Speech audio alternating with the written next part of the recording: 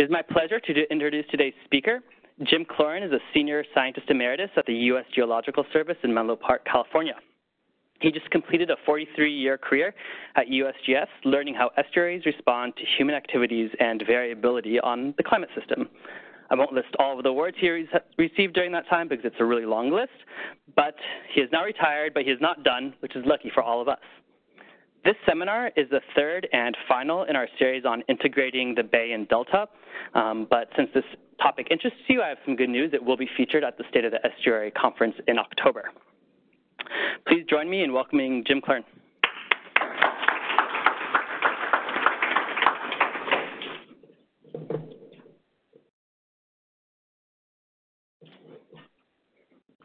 Can we dim the lights? Yeah, I'll turn off the lights. Yeah. Can you hear me okay in the back?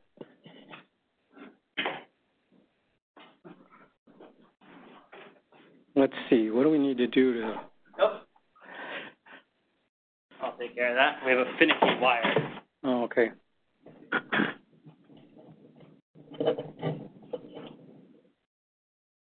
Nobody breathe.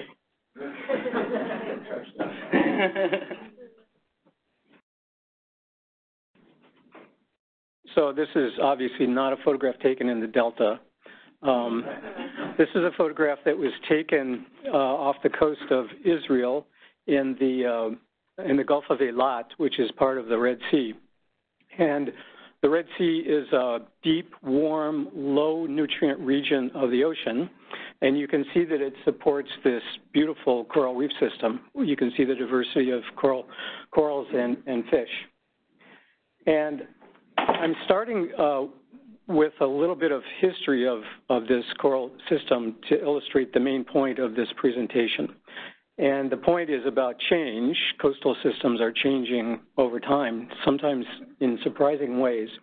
And in 1992, this coral reef system changed to a completely different state that looks like this. And you can see that the coral reef system was overwhelmed by this proliferation of algal growth, both macroalgae and phytoplankton. It was an important source of mortality for many of the corals, and it completely transformed the system in a short amount of time. When we think about algal blooms like this, we think about nutrient enrichment. And this particular event actually was a response to an event of nutrient enrichment, but it wasn't from land runoff like we normally think about. The source of nutrients was the deep ocean. So nutrient concentrations are high in the bottom, but they're usually isolated from the surface layer by stratification. And there was a climate event that allowed for mixing of the Red Sea that brought deep, nutrient-rich ocean water to the surface. And where nutrients are in the surface layer with sunlight, algae can proliferate. They can grow really quickly. And this mixing event was the result of a climate anomaly over the Middle East, a cooling event, and cooling of the air over the Red Sea cools the surface waters. As the surface waters get cooler, they get denser. As they get denser, they sink. And so this allowed for mixing of the water column that brought nutrients to the surface. So what was behind this climate anomaly, this cool period in the Middle East that triggered this transformation of this coral reef system?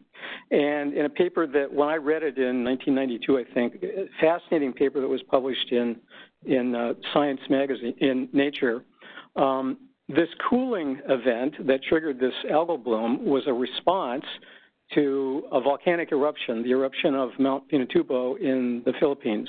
And this eruption ejected a mass of fine particles in the atmosphere that attenuated light penetration to the landmass and cooled this region of the planet.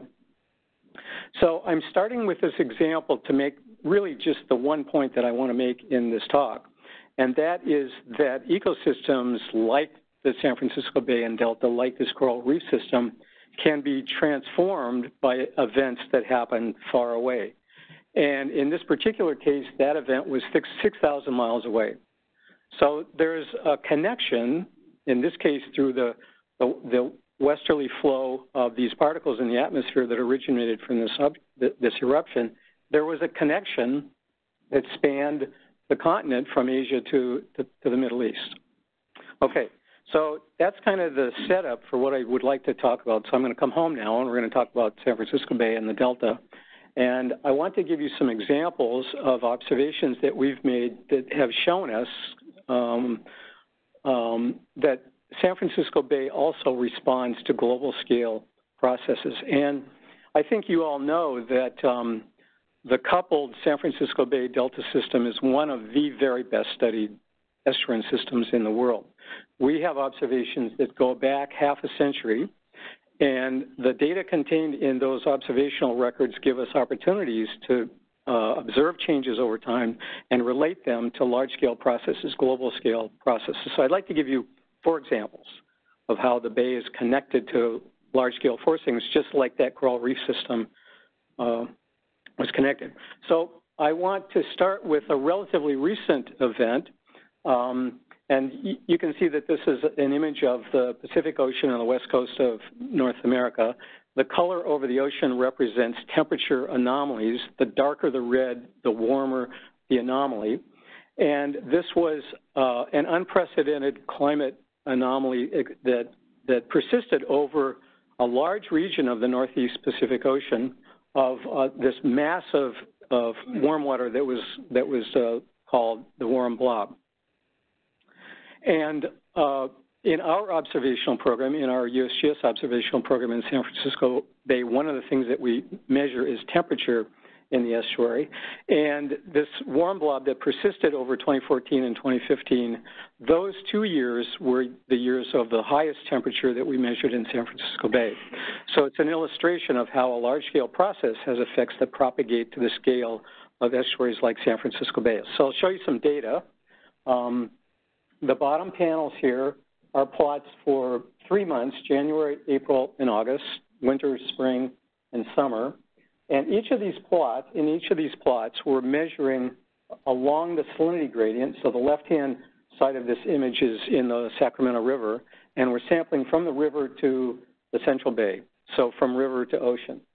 And the y-axis is temperature. So if we look at this bottom graph here, the red dots represent the mean surface temperature associated with a particular salinity going from the rivers to the ocean.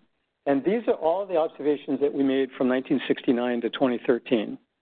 And then the line above that shows the same plot of median temperature for particular salinities, but these are the values for 2014 and 2015. And so you can see that for every month, every spot along the salinity range, temperatures were warmer, sometimes by as much as 3 degrees centigrade.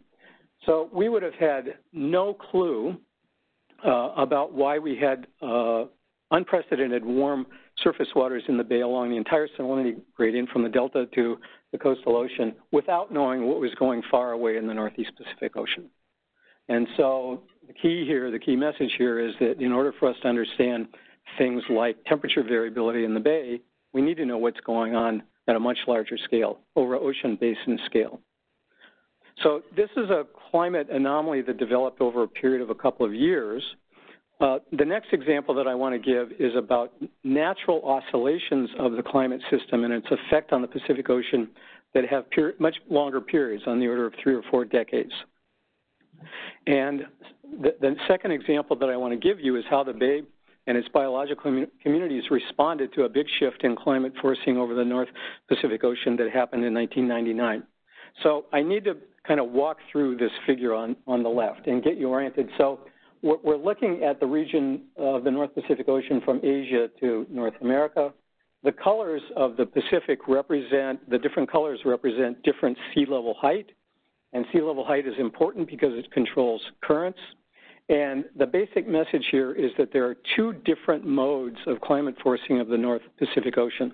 One is called the Pacific Decadal Oscillation, the PDO, and it's characterized by this one counter-rotating gyre south of Alaska. The second mode is called the North Pacific Gyre Oscillation, the NPGO, and it's a very different pattern in that it has 2 counter-rotating gyres. So the counterclockwise gyre is pushed to the north, and below that, at mid-latitudes, is a clockwise rotating gyre. So this is important because these 2 different climate modes over the North Pacific Ocean lead to very different patterns of winds, wind-driven currents, and coastal upwelling along the coast of North America. So the PDO pattern is one of relatively weak alongshore currents, relatively weak coastal upwelling, relatively small inputs of deep nutrients to the surface, relatively low primary production, and low production at higher trophic levels, the trophic levels of krill, for example, and seabirds and mammals that feed on them. The NPGO pattern is very different. This is a pattern where at our latitude, the winds from north to south that drive upwelling are stronger than normal. The upwelling movement of nutrients to the surface layer is stronger than normal. Primary productivity is higher than normal along the coast, and so is productivity at higher trophic levels.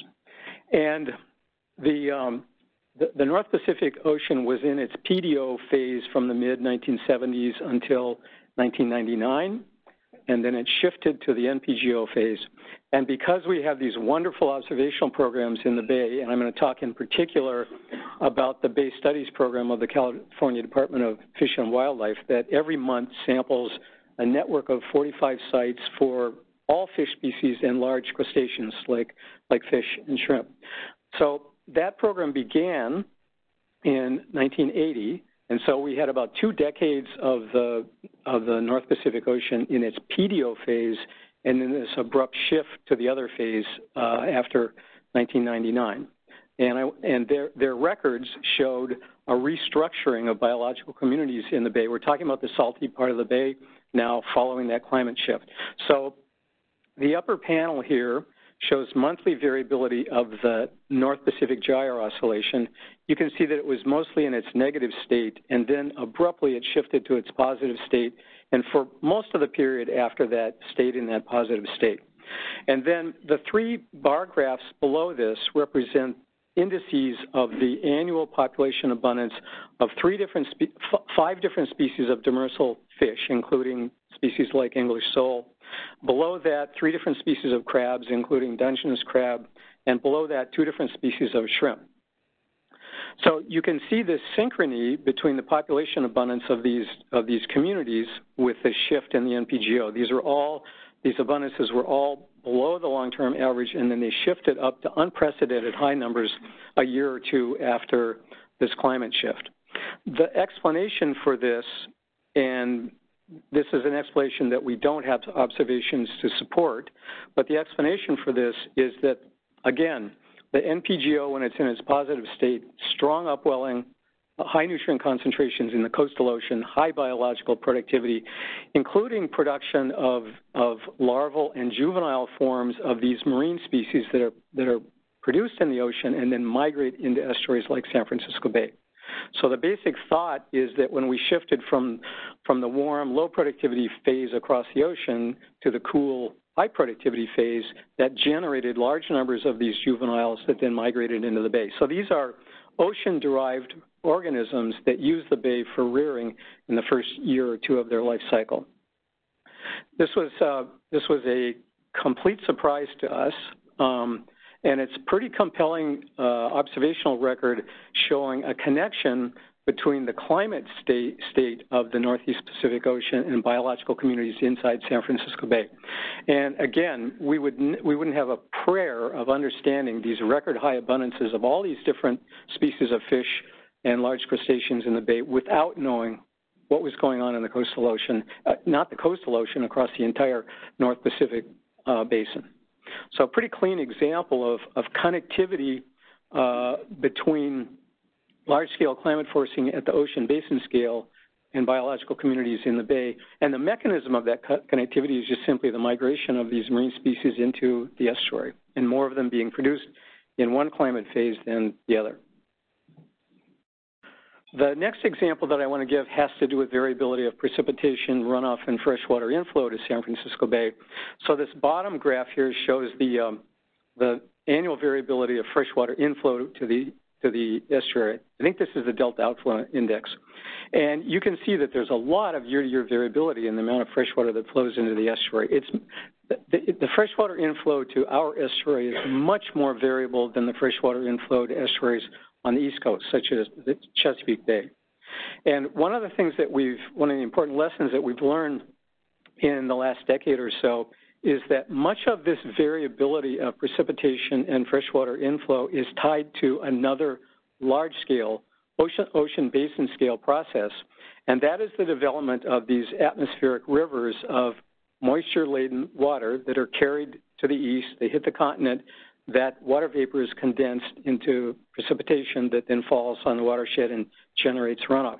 And we've learned in the last couple of years that much of the variability from year to year in precipitation and runoff into the estuary is associated with the number of atmospheric rivers that hit the continent on an annual basis. So very wet years like 1983 were years with large numbers of atmospheric rivers, and dry years, like the series of dry years in the late 80s and early 90s, were years of either no atmospheric rivers forming or a small number. So here's an example of an ocean basin scale process having an effect on the watershed, precipitation and runoff in the watershed, that then has a downstream effect on the rivers and the estuaries. And of course, we know a lot about the fact that fish populations in the estuary respond to these global scale processes. And again, we know this because of this wonderful Bay Studies program of the California Department of Fish and Wildlife. They've identified over the decades 137 different fish species in the estuary. And this is a little table that I extracted from a paper that Fred Fire published 4 years ago. And what it shows us is that for several species of demersal fish and pelagic fish, there are strong associations between ocean condition, in this case indexed as the NPGO, and population abundance of those species. So in terms of demersal fish, some species like English sole are positively associated with the NPGO. Others, like white croaker, are negatively associated. This probably has to do with the different temperature requirements because one phase is cool and one phase is warm. And in terms of pelagic fish, some of the important pelagic fish like northern anchovy and Pacific herring have low abundances when we're in the NPGO phase. Others have high abundances when we're in that phase. So there's a clear connection between population variability of fish in the fish populations in the estuary and this climate mode of the North Pacific that operates over this very large scale. And then we also know from this wonderful observational program that there are strong connections between freshwater inflow and the population abundances of some species of fish. So for example, 2 different species of demersal fish and 2 different species of pelagic fish like longfin smelt and striped bass have higher than average population abundances during years of higher than average delta outflow. So one of these regulators, one of these controls on population abundance is tied to biological productivity in the coastal ocean, upwelling in the coastal ocean, winds along the coast, and the other is tied to the number of atmospheric rivers that form over the North Pacific Ocean. Okay, the last example that I want to give, and it's one that you all know really well, and that is that in addition to these climate-driven factors that connect the atmosphere, ocean to the bay, there's another kind of ocean estuary connectivity that's played a major role in shaping biological communities, and that's transoceanic shipping. And I want to show you a map of the shipping lanes around the world. So the red lines here show all of the world shipping lanes, and to kind of get you oriented, so this is North America here, this is the Pacific, and I've highlighted where San Francisco Bay is to get you oriented. I think it's pretty clear from this image that as a response to transoceanic shipping and the fact that, as ships traverse oceans at their point of departure, they take in ballast water with its living communities, and when they reach their point of destination, they discharge that ballast water with whatever's left of those communities that's still alive. And so what this means is that the process of moving species along these shipping lanes in ballast water is that all of the world coastlines, their biological communities are connected.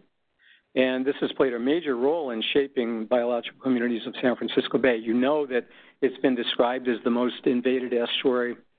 It has well over 200 species of non-native plants and animals. Some of those introductions were through discharge of ship ballast. many of the animals that are present in the plankton and the benthos are indigenous to estuaries and rivers of the West Pacific. And again, because we have these wonderful observational records, we have a really solid understanding of what the ecological consequences of these species introductions have been. And the example that you all know, and it's an example that's known around the world, it's such a compelling example, is the restructuring of pelagic communities in the low salinity parts of the estuary after a species introduction, almost certainly from discharge of ship ballast. And that was the introduction of the small clam indigenous to Asia, either corbula or Botanicorbula, depending on where the taxonomists are. So these are data from Suisun Bay. These are data from the Interagency Ecological Program. And you see that, and these are data that span from 1975 to a little bit after 2010. And this small clam was first discovered in Suisun Bay in the autumn of 1986. And a year later, its population had exploded. It carpeted the sediments of Suisun Bay and regions downstream. This is a filter feeder, and the total volume of water filtered by this introduced species was enough to remove phytoplankton biomass from the overlying water column. So the second graph here shows that once corbula or Botanicorbula was established in Suisun Bay, phytoplankton biomass measured as chlorophyll dropped to low levels and has remained low ever since. Our measurements of primary productivity showed that phytoplankton primary productivity before and after this introduction decreased by a factor of 5. And a 5-fold reduction of primary productivity is a major shock to an ecosystem. And as you all know, there were consequences that ramified throughout the food web, and in particular, species that rely upon phytoplankton as their primary food resource, like rotifers, calanoid copepods, and the native mysid, Neomyces mercedes, their populations all collapsed, or some of these species have virtually disappeared. And the explanation for that is food limitation and out-competition by this invasive clam for the phytoplankton food resource by the native or the established communities of zooplankton. So the copepod communities in the low salinity part of the estuary now look very much like the communities in estuaries and rivers of the West Pacific. So the main kind of point here is that in order for us to understand variability of things like temperature, water quality, and biological communities in the estuary, we have to have a really good sense of what's going on at much larger scales, from ocean basin to global scale processes. So there's connectivity from large scale to the local scale. Next, I'd like to talk about examples of regional scale processes that drive variability in the estuary. And when I'm using the word regional scale, I'm talking about the watershed, and I'm talking about the immediate connection of the bay to the Gulf of Farallones. So the boundaries between the estuary and the ocean and the watershed. And when I think about regional scale processes that occurred in the watershed and had a downstream effect on the bay, the very first thing that I think about is this one, hydraulic mining. So this is a process that went on for almost 3.5 decades in the late 1800s. And you can see that the process was using high-pressure water jets to tear down hill slopes on the western slope of the Sierras to make ores available for extraction of gold. And the process mobilized large quantities of boulders, gravel, sand, and fine sediments that were carried downstream, settled in the river system, and then downstream into San Francisco Bay. And in maybe the first real impressive piece of scholarship done in San Francisco Bay was done by the geologist G.K. Gilbert in the early 1900s at the USGS. He did many different kinds of measurements and came to the conclusion that this process led to the deposition of 1 billion, with a B, cubic meters of sediment in San Francisco Bay. So here's an example of an activity that was hundreds of miles away from San Francisco Bay that had a big effect on the sediment supply to the bay and its geomorphology. And we know about the geomorphological changes because of the work that Bruce Jaffe at the USGS and his colleagues have done to try to reconstruct what the effects of hydraulic gold mining were on the shape of the bay floor. And the way in which they did this was very clever. They took all of the bathymetric surveys that have ever been done for San Francisco Bay, they digitized them, and the first survey that was done was in 1856, long before hydraulic mining began. The second one was done in 1887, a couple of years after it had ended. And this map of the San Pablo Bay region is the difference between water depths from those two surveys. And red represents area where the water got shallower, in other words, where the bottom, where there was deposition of sediments. And the dark red represents areas that filled in by on the order of 3 meters. So one of the consequences of this activity in the watershed was changing sediment supply, increased sediment supply, and deposition, leading to changes in the geomorphology of the bay. Bruce Jaffe and his colleagues did this for all of the embayments of the system, added them up, and miraculously they added up to a number pretty close to 1 billion cubic meters. This guy, a century and a half ago, was smart enough to figure out what that number was, and he was pretty dang close. Now, you all know that, that this era of hydraulic mining, increasing sediment supply to the rivers and the estuary was followed by a very different era in the early 20th century, and that was the era when we began to dam all of the large rivers. And this graph here shows the time series in the total cumulative storage capacity of reservoirs after new dams were built and went online. So, for example, you see this step up when Shasta Dam went online in the mid-1940s. And by the end of the process, around 1980, we dammed all of the large rivers. We now have a capacity to store one of these numbers that's impossible for us to imagine. It's 50 cubic kilometers of water.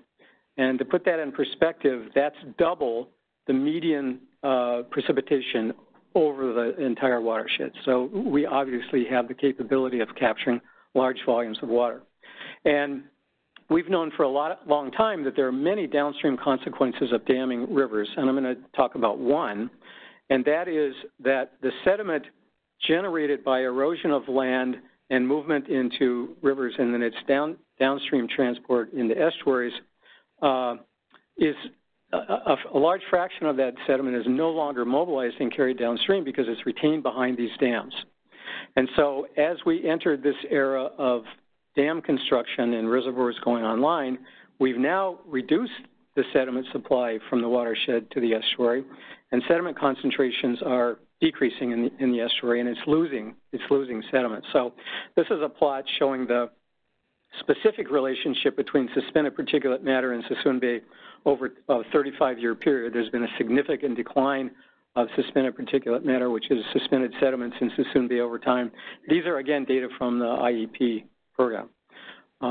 So human activities in the watershed generated an era where we filled in the bay. It got shallower, and that was replaced by a different activity, a new era, where the bay is now losing more sediments to the ocean that it's receiving from rivers, and it's deepening. So 2 examples of how human activities in the watershed have effects on the downstream bay.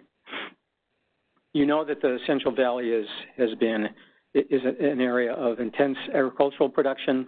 One of the outcomes of agricultural production is mobilization and addition of nutrients, both nitrogen and phosphorus, as fertilizers. Some of that runs off into the rivers and is carried into the estuary.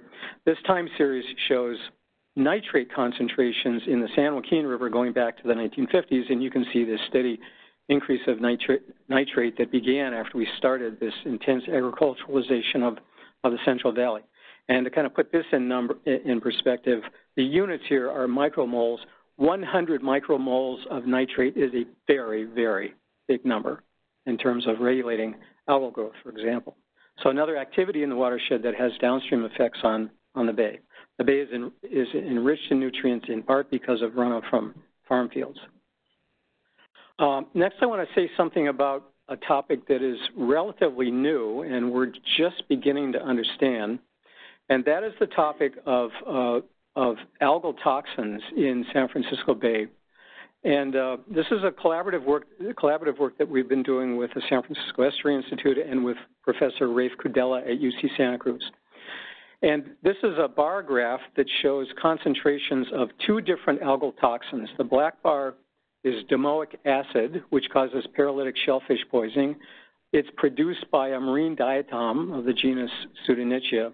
And the red bar is microcystin, a toxin produced by the freshwater cyanobacteria microcystis. These values here are values measured at different locations in San Francisco Bay, and the design was to take mussels from Tomales Bay, place them in San Francisco Bay, and then harvest them later and measure their tissue concentrations of domoic acid and microcystin. And some of these values, the highest values, are alarming. They're values high enough that would trigger closure of shell fisheries if we had commercial shell fisheries in the bay. So this remains a mystery to us, the origin of these toxins that accumulate in mussels. We also are collecting samples that Rafe Kudela's lab is measuring for concentrations of multiple algal toxins in bay waters and in particles. And they are present sometimes at levels of concern. So this leaves a question about connectivity of the bay both to the ocean and to freshwater systems. So one question that I think has become a priority question for us is the ocean a source of domoic acid that's accumulating in mussels in San Francisco Bay? This is a map that shows along the west coast of North America regions of the coastal zone that are termed hotspots because of large production of Pseudonychia biomass and their large production and excretion of domoic acid. So is the domoic acid that's accumulating in mussels inside San Francisco Bay, did it originate, was it produced in the coastal ocean and then carried into the bay? Was it Pseudonychia cells produced in the coastal ocean that were carried into the bay that then produced domoic acid? Or is there a resident population of Pseudonychia that's the origin of this domoic acid? So we've got some really fundamental questions about the source of domoic acid and other algal toxins that are produced by marine phytoplankton species, and it's relevant to this theme of regional scale forcing. This could be a regional scale process that's having an effect on water quality in the bay. And similarly, at the other end of the estuary, we were actually surprised to see high levels of microcystin in the bay because this organism doesn't, as far as we know, doesn't grow and produce microcystis in salty water. We're finding it in saltwater organisms at high salinities. Is the source the microcystin that's produced upstream during these microcystis blooms that develop in the delta or in urban reservoirs around the shoreline of the bay? So we need to figure out what the source of microcystin is in the bay, and it's going to require us to look at a regional scale because it's unlikely that this toxin in particular is produced in the bay. Okay, the last scale that I want to talk about is local scale, and this is probably the scale of processes that we know and think the most about. There are many, and I just selected a few local scale processes that I want to talk about. One of them is that San Francisco Bay is is situated in an urbanized area. Our population is 7.5 million people. Our treated waste is discharged into the bay from 42 different sewage treatment plants. And sewage disposal is the largest source of both nitrogen and phosphorus to San Francisco Bay. And to kind of put that in a global perspective, each of these circles here represents a measurement or an estimate of the total loading rate of, in this case, nitrogen to individual estuaries, and includes places like Venice Lagoon in Italy, Chesapeake Bay, Long Island Sound on our East Coast. These are all places where water quality degradation has clearly been a response to large nutrient inputs. And the units here are mass of nitrogen per square meter of estuary per year. And when we put San Francisco Bay in this global perspective, it's in the 87th percentile. So in terms of sewage inputs of nitrogen to San Francisco Bay, it's one of the highest in the world. So this is an example of a local scale process from the urbanized landscape. And so the bay is enriched. Water quality has changed as a result of this local process. I think you all know of examples of how diverting fresh water from the delta has effects on the interior part of the delta. I want to show you some data from a measurement program that we had in Mildred Island, a flooded island in the center of the delta. And as you know, the state and federal export pumps are in the South Delta. And so as those pumps operate, water is drawn from the north to the south. And that has an effect on the relative proportion of Sacramento and San Joaquin water in the interior delta with effects on water quality. So let me show you some data to illustrate that. Just look at these two panels on the right here. And in particular, look at this panel here, which for the month of October, I can't remember what year this is, maybe 2001. We had a sensor in the middle of Mildred Island that was measuring salinity continuously. So the oscillations are tidal oscillations, but you see this trend of increasing salinity that occurred over a period of a month. And this puzzled us. We didn't understand what this increasing salinity was while we were taking measurements. And later we found out that this period of increasing salinity was a period when the pumping was reduced for a month. And so the idea here is that as pumping was reduced, there was a smaller fraction of low salinity Sacramento water in the central delta. It was replaced by a higher fraction of higher salinity San Joaquin water. So here's another really clean example of how a local activity, in this case pumping water from the south of the delta, has an effect on the flow path and water quality in the interior of the delta. And I think you're all aware of this just remarkable work that the San Francisco Estuary Institute and its landscape ecology team has done to very carefully, very meticulously piece together many different sources of information to patch together what the delta landscape looked like in the early 1800s. Just a remarkable piece of work. And then compare that to what today's delta landscape is. And their very careful analyses tell us that this was, of course, once a vast freshwater wetland, and 98% of those wetland habitats have been lost. So when I think about landscape changes of this scale, as an ecologist, I start thinking, well, what did this mean ecologically? What did this mean in terms of ecosystem functions like primary production? So we proposed a study to the Delta Science Program that agreed to support this study. This is something that we're working on now to try to translate these landscape metrics into metrics of change in an important ecosystem function of primary production. And please don't remember or quote this number, but the early indications are, this is not validated, not peer-reviewed, please don't, but the early indications are that landscape change led to about a 75% loss of primary production, the primary production that supports aquatic food webs in the delta. So another large-scale disturbance of the system that was a consequence of large-scale, local-scale landscape change. Okay, so there's a lot here. I mean, I've shown you a lot of data. I've shown you a lot of results. And to synthesize all of these data that I've shown you, I really just have one message here, and that is when we think about the San Francisco Bay Delta system, how it's changing, why it's changing, how it might change in the future, we have no prayer of answering those questions if we're only thinking locally. We need to broaden our thinking into a perspective that recognizes the importance of watershed scale processes and ocean basin scale and global scale processes. And the word macroscopic view was coined by one of my science heroes, Scott Nixon, and he was trying to explain to people that if you want to understand the eutrophication problem of estuaries, you can't just think locally. There are large scale processes that play an important role in shaping how nutrients are turned into algal biomass in estuaries. And from our wonderful observational programs in San Francisco Bay and the Delta, we know that many of the transformations that have taken place in the Delta and its ecosystem and in the Bay are the result of activities that are hundreds of miles away or thousands of miles away. So I think that what I'd like to do is kind of make the point that I think we need to change the way in which we view the Delta and the coupled Bay Delta system and teach ourselves, learn how to take this macroscopic view, both when we're doing science and when we're thinking about policies and regulations to protect resources. Now, this is a pretty complicated system, and my oceanographer friends tell me, Jim, you guys are crazy to work in estuaries.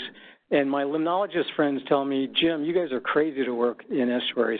And they're probably right. These are certainly among the most complex ecosystems on the planet because they have all of these different forcings. The atmosphere of the ocean itself, the atmosphere over the watershed itself, these local process, connectivity across all of these boundaries. And I think it's a reasonable question for us to ask, do we have the intellectual capacity to deal with this complexity, and do we have the tools to deal with this complexity? And you know, I tend to be an optimist, and I think, yes, I think this is coming. I think we need to put much more effort individually and collectively into taking the macroscopic view. But I want to give you one last example that illustrates how we can view ecosystems from this macroscopic lens. And this example is from a paper that was just published. I just saw this last week. Really interesting paper. It was published by the NOAA group out of Santa Cruz.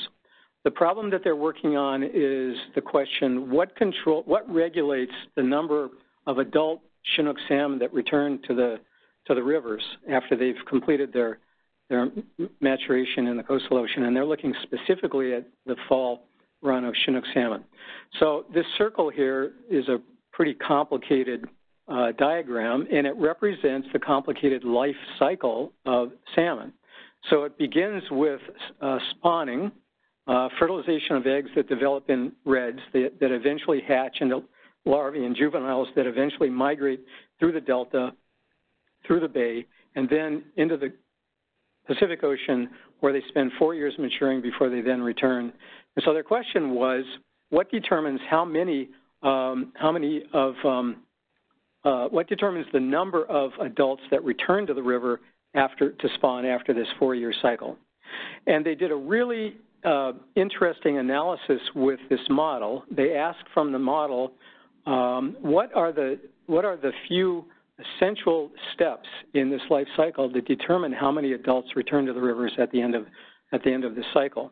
And what they found was that there are 3 important steps in this life cycle that play unusually large roles in determining the success of fall run Chinook salmon. And those 3 things are temperature of the rivers where the eggs are incubating, because it has an effect on egg survival. So that's number 1. Number 2 is freshwater inflow, because it affects survival of the juveniles who are migrating to the ocean. And the third one is ocean condition, because it affects both the predation on juvenile salmon in the ocean as well as their food supply. And interestingly, they use the NPGO as their index of ocean condition. So here's an example of, to me, it's a beautiful example of applying a macroscopic view, and you have to do that with a species that has a life cycle between rivers and oceans.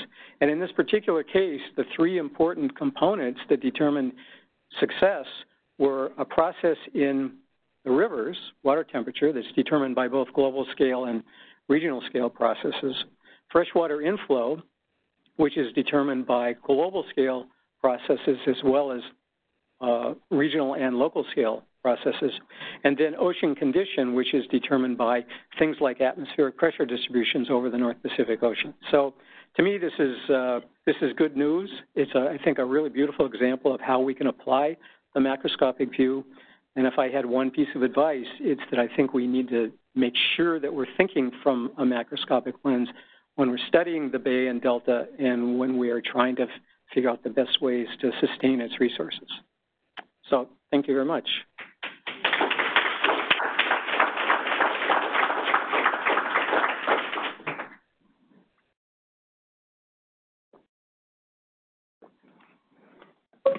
We definitely have time for some questions.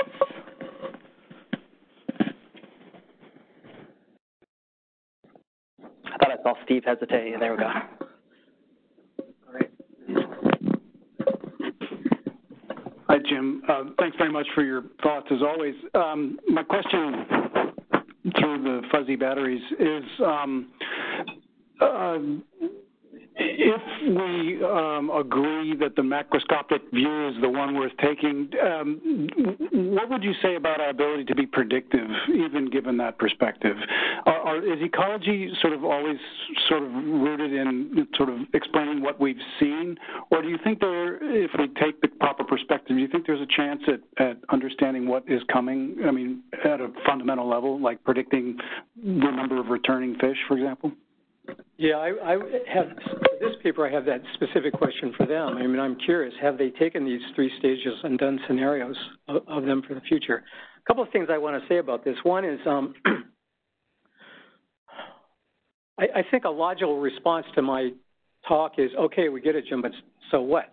And there's a lot to the so what question, and one of them is, this makes it crystal clear to me that if we think about all the factors that influence the things that we're trying to preserve or recover, there's some processes that are important that we just can't control. They're just out of our control.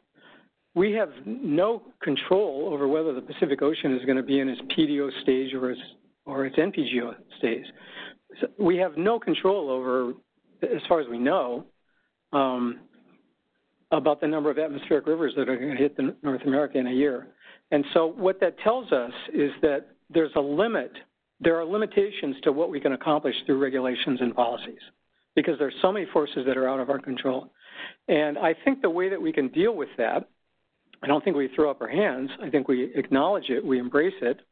And I think that one of the ways that we can deal with that is if we're thinking about a specific regulatory action or a specific policy, that it's important for us to plan those regulations or those policies around scenarios that span the range of conditions that exist across the Pacific Ocean.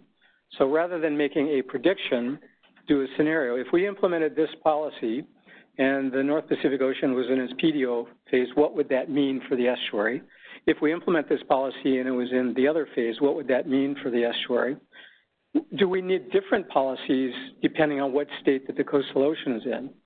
And there's an example of that because from my work in the Bay, we've known for many decades that San Francisco Bay is highly enriched in nitrogen and phosphorus, much more highly enriched than Chesapeake Bay is or Long Island Sound. And those estuaries are clearly impaired by high nutrient levels. You know, large algal blooms, large productivity, anoxia in the summertime. San Francisco Bay doesn't. And we've explained, I think, historically why that is. The Bay has inherent resistance mechanisms. And so for decades, because of our work, the regional board and others didn't really care much about nutrients. Okay, we know that nitrate's 50 molar, and we know that's high, but we're not seeing anoxia or harmful algal blooms. And then things started changing. And after the 1999 climate shift, we started measuring significant increases of phytoplankton biomass in the South Bay and the Central Bay, and it was tied to this restructuring of biological communities. We also started making it clear to ourselves and the regional board that in the community of phytoplankton in the Bay are about a dozen or a couple dozen species that are toxin producing, sometimes at levels of concern. After these things started happening, we saw a big red tide event in 2004 that was tied to a heat wave. After these events accumulated over a period of time, the regional board started taking real interest in the nutrient issue. So here's an example of where our understanding of the Bay and the issues that rise to the top of the priority list for regulatory agencies like the regional board changed in response to this shift in climate forcing over the North Pacific. So I think it's an example of how our policies need to be adaptive to things like long-term droughts, major floods, what the level of productivity is in the coastal ocean, what's the temperature distribution in the coastal ocean. So I don't think we should throw our hands up. I think we should accept the fact that these large-scale processes are important. We don't have any control of them, but we do have control over the kinds of policies that we try to develop, the kinds of regulatory actions we try to develop, and make them adaptable to the range of scenarios that we've seen in the coastal ocean or in the watershed. So I think that the key lesson here for policymaking is the lesson that we have to be adaptable to these forces that we can't control. And then within the watershed, you know, it's a mix of things. There's some things in some of these processes in the watershed we do have control over, and some we don't. And then at the local scale, that's where the control is tightest, and we can have the greatest confidence, I hope, in the outcomes of the policies that we develop. I'm kind of afraid to give this talk because I think you can get the message that this is so damn complicated that we just can't. That's not what I'm saying. I'm saying that we understand enough about this that we can deal with it. But I appreciate your question. Next question. Last chance. There and there. Keep it a little far away from your mouth. Okay. Hi. It's kind of I'm a non-scientist trying to understand science for my own work in the legal field, but I guess as a scientist and speaking to non-scientists in the crowd, what do you look for? I mean, you know, the Delta Council here has adopted a definition of best available science. A lot of papers I read, whether they're referring to the Delta or not, you know, this is the best available science, or there's different phrases that get used. I mean, what do you look for when you read papers to try to determine whether you believe it will have information that's credible or useful? I'm going to give a two-part answer to this question. The first part is, as a scientist, I bristle when I hear this. I mean, it just really bothers me because it has the underlying presumption that there's other science out there that isn't the best available. And what does available mean? I mean, I hate that phrase.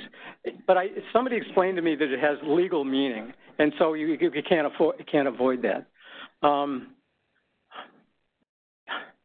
You know, we are trained to read critically. We are trained to read and think critically. And I think that when I'm reviewing a manuscript or when I'm reading a paper, I want the author to prove to me beyond a reasonable doubt, I mean, it's, you know, to take a phrase from legal terminology, that their conclusions are really well supported by the data.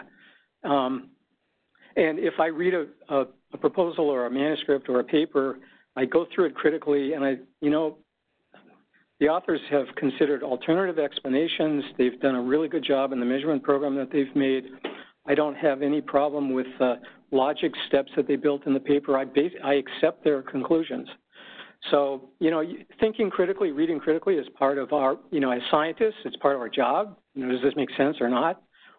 The other thing about best available is that scientific articles go through different levels of peer review, and the first level of peer review is when you submit it to a journal. So typically that will go to 2 experts. Hopefully they'll do a careful job, and then an editor or 2. And if it passes their test, then it gets published. But even more importantly than that, these papers are there forever, and they have to stand the test of time.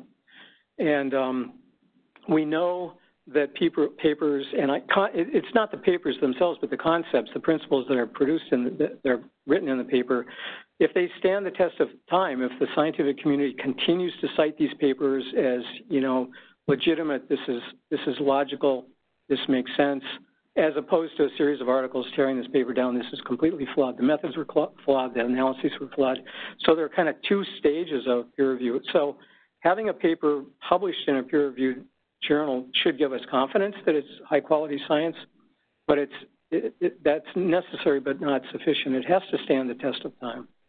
It has to be exposed to critical evaluation by the entire scientific community. And that's a scientist answer to your question. It's probably not what you were hoping for, but that's the best I can do. I'm sorry.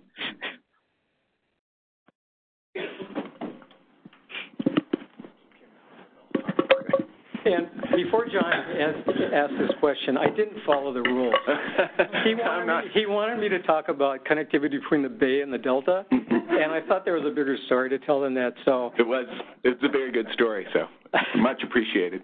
So I just wanted to ask, given the challenges of these issues, but like you were saying, that there are opportunities and we can think about things that we can manage, how can we use science to prioritize issues and to really identify what are the critical uncertainties, or also what are the critical issues where we do have opportunities to manage things and really have an effect? Yeah. Is that a question? Yeah. Ooh. Uncertainties, maybe. Yeah. let's see, where do we go with this? I think one of the lessons about uncertainties is that we should expect that the bigger the scale of variability that we're looking at, the bigger the uncertainties are going to be probably. So I think we should accept that. I think we should accept the fact that the delta is going to continue to be driven by large-scale, regional, and local-scale processes. That it's important for us to pay attention to all three of them. I think that's one of the key messages. So in terms of monitoring, we have these great monitoring programs in the Bay and in the Delta. We also need equally good monitoring programs in the atmosphere, in the watersheds. And so I don't know where the big data gaps, the big uncertainties are in terms of data in the watershed and across the ocean and atmospherically. But I think paying attention is really important. I mean, John, you probably get 1,000 ideas about what to do with the Delta Science Program every day. I'm going to give you one, and that is I could imagine the value of an office whose responsibility it is to pay attention to what's going on in the watershed, what's going on in the Pacific, and what's going on in the Bay and the Delta, with the idea of alerting people when new developments arise, and to also start building the depth of our understanding of this connectivity across. So I'll give you an example.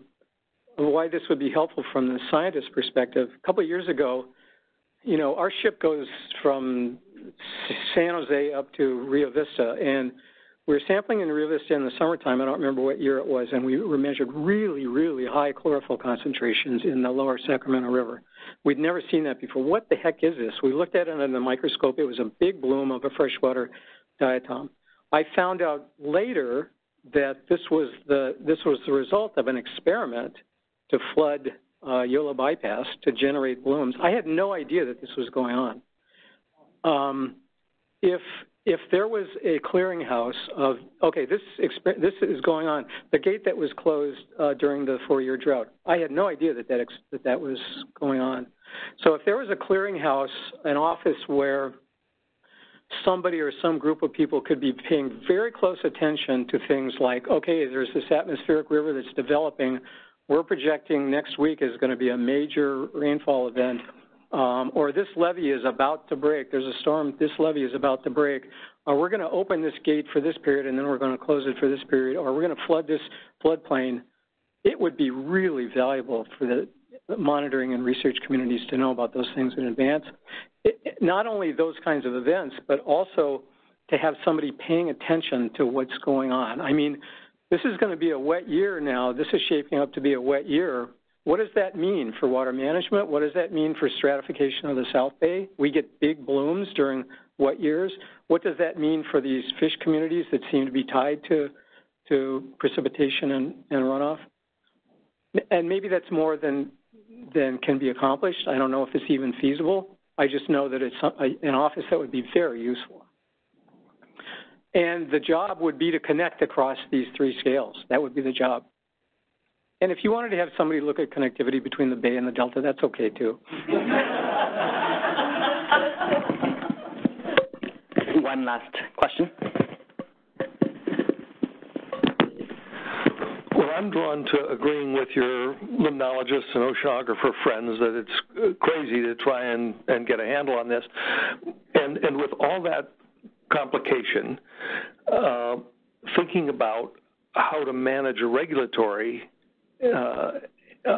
approach to any of this to accomplish specific objectives or to save, endangered species. Because even if we monitor it, there's nobody who has regulatory authority broad enough to deal with these variables. So I understand your concern that giving this talk would lead people to throw their hands up. That's kind of where I am. Yeah. Talk me off the ledge. Yeah. So I'm going to take a stab at trying to be a little more optimistic here. I think about this example. This is an example where we have this really complicated life cycle, but they've identified 3 places that are important. And, my message on that is that from what we can control, we can't control this one down here. We can't control ocean conditions. But to some extent, I mean, we might have a modest effect on freshwater flow And maybe there are things that we can do. In fact, we are doing some things to regulate water temperature in streams. So I think this kind of approach is useful because it tells you of all the things that are going on, these two are pretty important. We should put our emphasis on these two things. Whereas before, I mean, I didn't know that. Maybe the salmon biologists know that. You know, we want to develop policies that are going to be impactful, that are going to be successful. And I think that we need to at least be aware of the challenges to developing policies that are successful and what the limitations are. I think we should be realistic about there are limitations that we just can't put controls on. But I greatly sympathize with this dizzying array of challenging questions that people like the members of the State Board have to deal with. I mean, I have great admiration for the courage that they have to take on these challenging questions. And now we are trying our best, the scientific community is trying our best to tease out the complexities of the system and communicate it in a way that can be useful and actionable. I don't know if we're succeeding or not, but I can tell you that we're putting great effort into this. Great. Thank you so much. Thank you.